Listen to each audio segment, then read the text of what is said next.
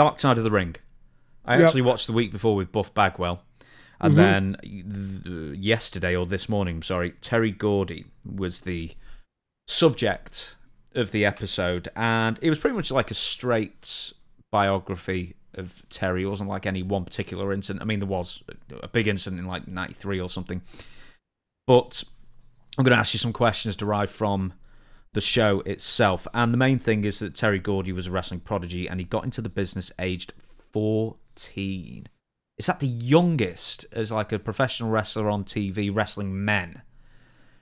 Has it was very. I don't know if he was. I don't know if he was the youngest, but he was probably. He'll be in the top 2 or 3, I'm sure. When did you first meet Terry? Oh, I met him. I really don't know when I first met him.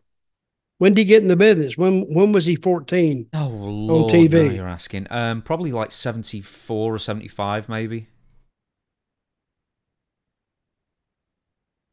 I didn't meet him that early, So but I had heard about him. You know, by the time I was hit the first, I went down into the Caribbean for a while and I come back. I was starting to hear his name then. So I probably first time I ever saw him, I guess, was on the old NWA show out of Atlanta, out of Channel 17, TBS. I think I saw him on there first, but I kept hearing some things about him. And then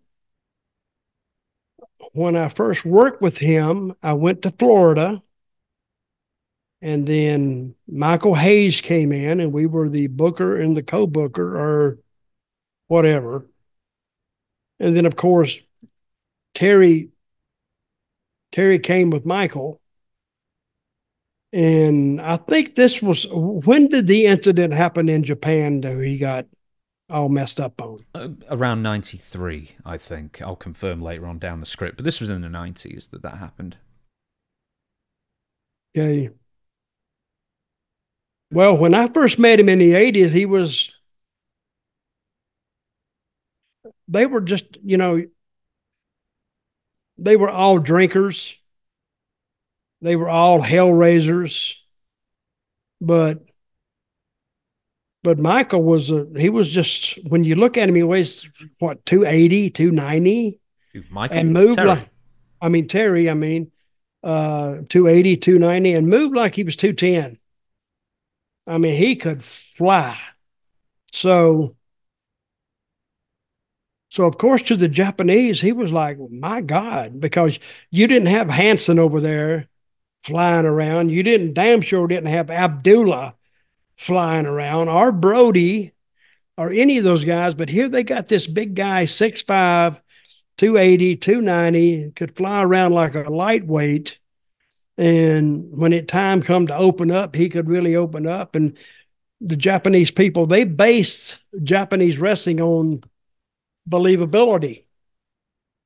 Most of the Japanese fans, they were thinking that what they were seeing, especially in these later matches, was kind of real. So, and he made a big impact. So they didn't want to use the Freebird so much. And that's like in watching the thing that you sent me, it was Gordy's son. Mm-hmm. He was saying they weren't really interested in the Freebirds as a group, but they were interested in Michael as a single. Yeah, the Japanese aren't as interested in flash and pomp and circumstance as much as they just want some as hard-hitting realism as possible. Yeah, and Terry clicked all those boxes for him. Big, and they don't even care how you talk, just acting. If you just see, Abdullah never said nothing, but people looked at him and thought he had to be wild. And Brody, whatever he said, it's not what they said, it's what they did in the ring. So, and that was their contribution to Japanese wrestling. So now I met him in Florida, and then I met him later. I worked some independent show, and I had heard, I didn't know the exact details of it, but he almost died in Japan, had to go in the hospital. Mm-hmm. But your version that you sent me said he did it on a plane. Yes. See, I heard that they had found him in the room, but it doesn't matter where they found him.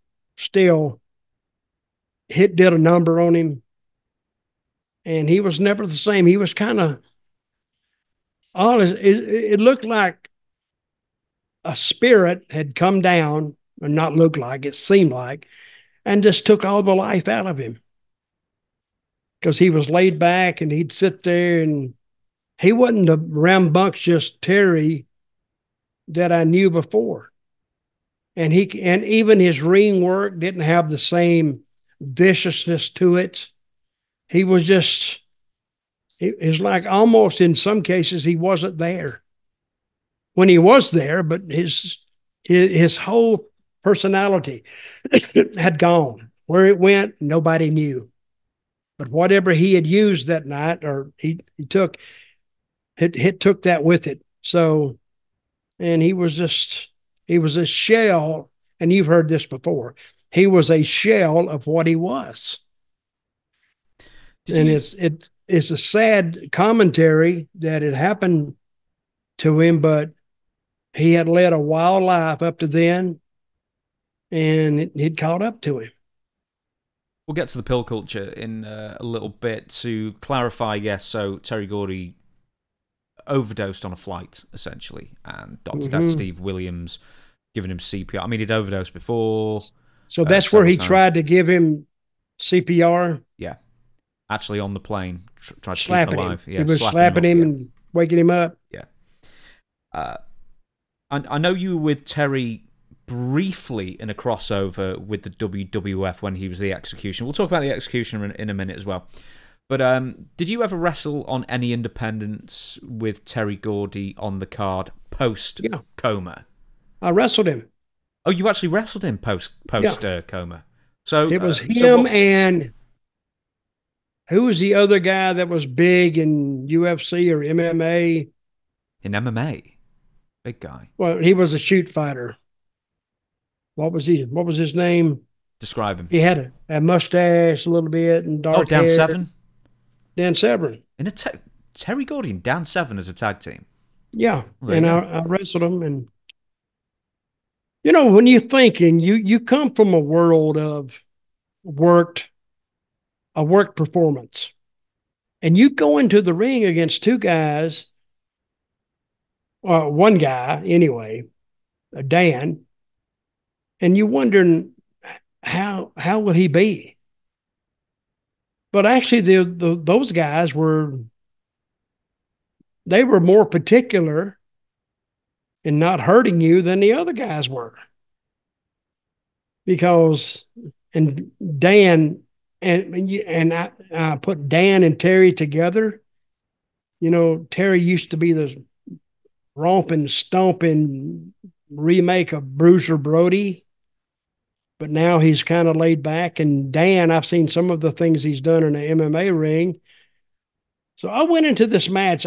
I'm thinking, what the hell is going to happen here? I was the mark. I should have bought a ticket to see myself because I didn't know how this was going to end up. And Terry was very easy and very laid back. And I'm thinking, wow. But I'd heard that about him. And even in the dressing room, you know, we were trying to go over the match and he just looking at me. And I had heard all these things like he's not there. So he's not very physical. So you got to help him. And I've heard about Severn. I've seen some of the stuff he's done. So it was an okay match. I mean, we didn't have them rushing the ring and rioting, but we had a match, passable, and I'm glad for that. But Terry was definitely changed, definitely. Did he? I mean, I know this isn't the era where you go over all the spots and half the match in the back kind of thing, but it was a kind of thing where would he if you told him to do something, would he register it? Would you have to tell him 10 times so he got it, or Was he just sort of moving in slow motion as far as getting Well, through a match in that sense? basically, he was slowed down a speed anyway. And you couldn't give him anything complicated like, hit me with 2 tackles, drop down, leapfrog, hip toss, I'll reverse it, come into the arm drag, slam, slam, drop kick, boom. He wouldn't get that. Well, hell, I wouldn't get it now anyway. So no, don't even try to call nothing like that with me. But no, it was very simple. Headlock, take over, let's do this, get up slowly. And you talk him through it. And he could do the stuff.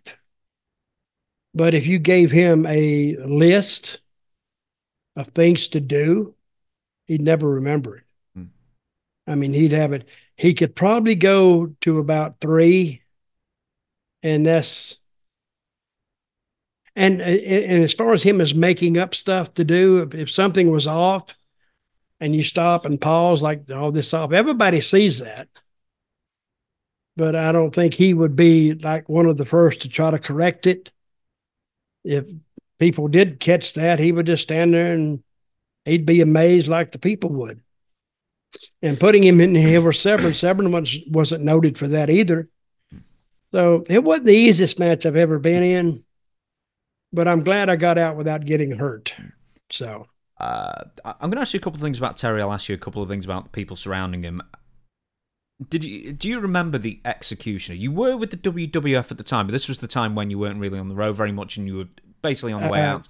You, I think you were on the same card at Survivor Series '96 in Madison Square Garden, and they got Terry to wear. I mean, for old WCW fans, it looked like the old Black Blood, which is the Billy Jack Haynes when they made him an Executioner. And you know, we're talking Executioners in the '90s here, which is. Do I remember Terry then? About 300 years past a gimmick past its prime, but yeah, as the Executioner, as the hooded guy with a little axe, with his thumb up, he put his thumb up threateningly because he was gonna. How do you do that? He was gonna, yeah. I think he was gonna hail a cab, or he was gonna do the spike. Yeah. Do I remember him? I remember that night, and I do remember him slightly, but you got to remember that Terry, he wasn't the same guy. Probably what I remember about Terry that night is him just sitting in a room getting ready. He didn't get out and mingle with the guys or anything. He didn't cause any problems. I think this was a Michael Hayes project, I think. And Michael was kind of his gatekeeper, kinda. He was trying to give him some work, get him some money, because I don't think he was getting booked a lot. And Vince had heard about him, but what he saw was a really broken down version of Terry Gordy in his prime. And like I said, there was nothing there. All his charisma, his personality, his aggressiveness, it was all gone due to the overdose incident. With Terry, when people talk about big men, the best big men in the business, I think Terry qualifies as that, 300 pounds plus. I mean, he did slim down when he was in Japan, in the early 90s, but 300 pounds plus, got the business pretty much straight away, or, well into his teens. Where does he rank as far as the best of the big men that you've worked with, seen in general? Well, that's according to what you're looking for in a big man. He was more agile than Stan Hansen, and if his aggressiveness had stayed the same, he was probably as aggressive as Stan, because that's Stan's biggest point. He is aggressive. He will come after you. He will take you out in the crowd. He will beat the living crap out of you. He won't give you time to breathe. All the people seeing is, this one guy beating the crap out of the other guy. Well, human nature tells you you're going to pull for the guy who's getting the crap beat out of him. So come on back. And he's probably smaller and all. And especially in Japan, he's beating up a Japanese guy, and you're pulling for him. But I think he could have been the same as a Stan Hansen. Brody, different style, very, very aggressive. Abdullah the same way, but he could fly. See, when the baby faces would make a comeback on Terry, he'd leave his feet. You didn't see Brody and Stan overselling for any of their opponents. And no, they'd sell for Baba and they'd sell for Inoki and all the big guys. But underneath that top circle, maybe about 2 or 3 guys, they wouldn't even leave their feet. They'd beat the living crap out of them. And then they would save, and this is a good business dealings here. They would go off their feet for those guys, for Baba, for Inoki. They go off the feet for their top guys, which told all the fans out there, oh, well, these other guys, the guys that's semifinal and down, they don't have a chance against Brody and those guys and Hansen. But Inoki does. Baba does. So, and that's one way they kept the realization or the realism in Japanese wrestling, because they had a pecking order, and the people, they weren't blind. They could see what the pecking order was. So it had a semblance of sense to it. So that's all they were asking for. And if we'll go back to Terry, if Terry had maintained the same status quo he had before he got on the drugs, I think he'd hit the same level. I think he wasn't over there long enough and demonstrated that style long enough for him to really reach the high echelons. You like that word, echelons? The hierarchy of the business in Japan. It's funny, he actually started in Japan very early, and he was part of the most famous of Terry Funk's retirement matches, with teaming with Stan Hansen, I think, against Dory and Terry. And he was, it was a big deal in Japan for a while, a tag team guy. He did win the IWGP title at one point, I think. But as you say, he was 30. He was in his early 30s when he got struck down with the coma. He did the overdose. See, that's the prime. He had so many years left. That's the prime. Exactly. He had just learned by 30. He was still learning this business. You can say you know it, but hell, I don't even know the whole business yet. There's still things I can learn. I mean, very few, of course, but he was still learning from those guys. And by him being around the Funks and him being around Hansen and Brody and Abdullah, see, they look at him and they want to help him, and they don't want to help him because they like him so much. They know they're going to do business with him later, and they want to be friends with him. They want to help him. They want to get his trust. They want to get his friendship. So when it comes time for them to draw money, they go in there and they say, well, this is what we're going to do. And now that he realizes they're not here to take his glory away, but to add to it, now he's more energetic to help and to do anything those guys want. It's the old saying, you scratch my back, I'll scratch yours. And we didn't get a fifth of what Gordy was capable of producing before he was out of the limelight. Now, we're going to end it on this. There are so many more questions we can save for other episodes. You and I were talking a couple of days ago via messaging, and I said we should watch the Terry Gordy thing because there's not that much news. And, I always say that, and then there's always enough news to get us through 2-hour podcast. But one thing that you said to me that I wanted to bring up was, and you actually said this to me, was that Michael Hayes was actually a positive influence outside the ring to Terry. Now, in my mind as a fan, you hear all these stories where, they're out partying, drinking Jack Daniels, fighting, smashing up arcade machines or whatever it may be. But what ultimately was Michael Hayes' influence on Terry Gordy outside of the ring? Was he a big brother to him, or did he keep him out of trouble more than he got him in? He looked after him. Terry's going to be Terry. Buddy Buddy Roberts, he was probably the most negative influence anybody can have. He's a hell of a guy, but he's nuts. So you put all three of those guys together, and Michael's a hell of a drinker too.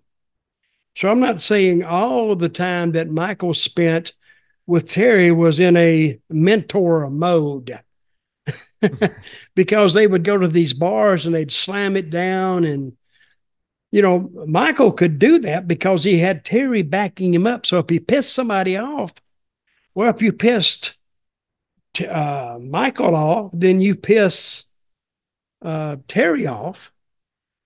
And when Terry would come up behind Michael, you got a problem here. He reminded me a lot of Tommy Rich, the way he talks. But he was like 3-4 inches taller and probably outweighed him by 60 pounds. But anyway, Terry, just the look at him, because he was a big guy and could move. So, but I think when it came to wrestling, I think Terry, I think Michael was a mentor. But it's hard to mentor somebody when you're still on you still have a hangover from the night before, according to what he can remember. But I saw him in some of his matches in Texas against the Von Erichs. I mean, Michael was the brains behind the Freebirds. Gordy was the brawn, the muscle, and Buddy Roberts was the flyer. So when they put that together, and whose idea was it to put together? Was that Michael? That's a good question. I don't know. Did someone put Buddy with them? Maybe it was like Michael and Terry, and then someone put Buddy with them. I don't know if it was Bill Watts or someone sort of inserted Buddy into the mix. It's a good question. They were all like everything. I think Michael says this. Everybody down south, especially in that period, if Leonard Skinner wasn't on your preferred playlist or listen to them, I mean, you just wasn't Southern, because they loved Leonard Skinner. And when they went out there to the music, what was that song they played? Freebird. I don't know how I forget that, but you could be in arenas with them, and they'd hit that Freebird music. It was like the forerunner of the glass breaking for Steve Austin. And then everybody on their feet, they were almost rock stars in a wrestling ring. And I don't know if they were the absolute first ones to play the music. It was either them or it was Lawler in Memphis. But then it became the thing. See, this is one thing that Vince didn't invent, is the music, the entrance music for wrestlers. Well, Gorgeous George was doing it in the 40s. He was doing it then. No. He may have done it in some places. I was going to say, he had Pomp and Circumstance, Edward Elgar. The same, the same song as Savage. But I'm saying as a regular entrance theme. And then it went away. So with Gorgeous George, if he did have it, I can't say yes or no because I don't know. But I think, hang on a minute. Oh, am I pausing? That's Vince. Vince, hang on, I'll call you right back. Okay, see, man. See? Well, hang on, what something you said about it. Something you said on the show about him. But then I think if he did use the music, yeah, they could have used the music. But as a regular theme,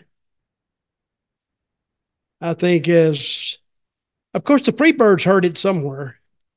I mean, and Lawler heard it somewhere. It didn't invent it. I think the story is that Lawler stole it from the Freebirds, because I think the Freebirds turned up once, used it, and then Lawler was like, I should have theme music. And then got it from them, hey, supposedly. There's more truth into that than what you would imagine. Oh, really? When did they first show up in Memphis? I can find out for you in the next minute or so if you carry on. I'll hang on. Okay. Okay. Go ahead and look when they first appeared, and I'll tell you. But I think he was using music back in the early 70s. I think before the Freebirds got even put together. I think. I'm not sure of that.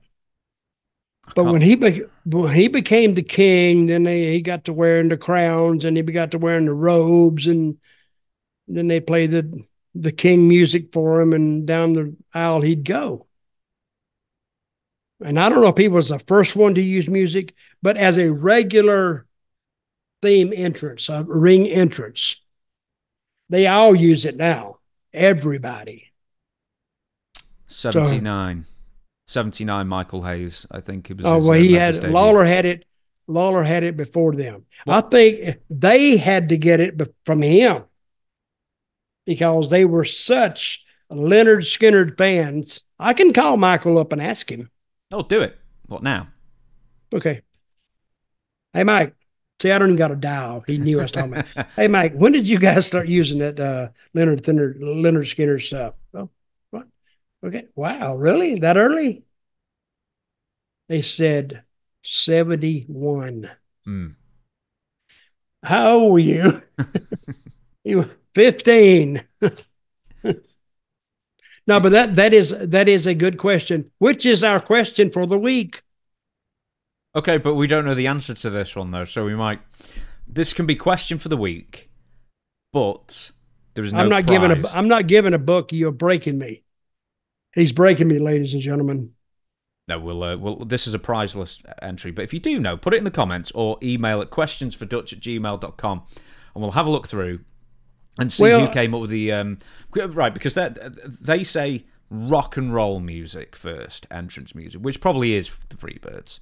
But as I say, Gorgeous George. Someone had it before Gorgeous George as well, and I can't remember the guy's name. I don't know if it was in the 40s or even before TV that happened. But I'd be interested to know the name of the person who first went to the ring with entrance music, the first one, and when Jerry Lawler started it. And we'll figure all that out. So any historians out there, let us know. But for now, we're going to shut down the podcast, I think. So Tuesday, as every Tuesday, is Ask Dutch Anything. Yes. Let me ask you, what's the question now? Who used it as a regular entrance? Okay, yeah. Who used it first? Who had the first regular entrance music? That'll be the question, but there is no prize and we don't know the answer. So... Well, there'll be a prize. We'll announce them on the show, and they'll become like brain of the day. How's that?